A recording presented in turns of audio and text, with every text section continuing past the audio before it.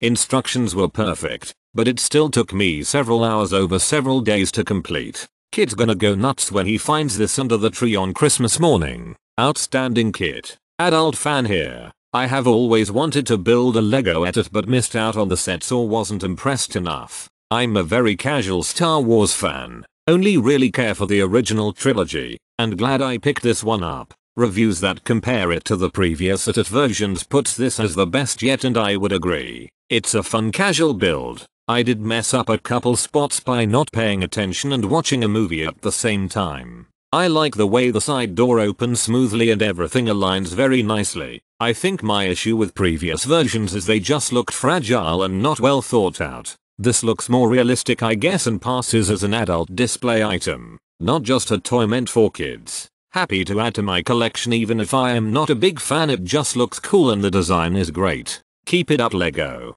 I've been waiting for a decent edit to add to my Battle of Hoth combination of 3 or 4 sets. This is the one I finally went with after waiting several years, and I'll probably add another. I was concerned about how well it stands, but it's fairly sturdy standing up. Got it for my 9-year-old. He had it together and playing within a couple of hours. The Pew Pew Marathon has begun. Pros: very detailed, larger than expected, fun play features, great for play and display, unique building techniques. Cons: fragile, barely fits minifigures. See cockpit photo. If you move a leg, the whole edit comes crashing down, as you can see. There are more pros than cons. This set is great. I love to display this in my house. The play features are great and building it was not too difficult, since you can only get the minifigures and the cockpit by taking the sides off. Just know that the pilots are driving the edit for the rest of eternity. Thank you Lego for always making such great sets.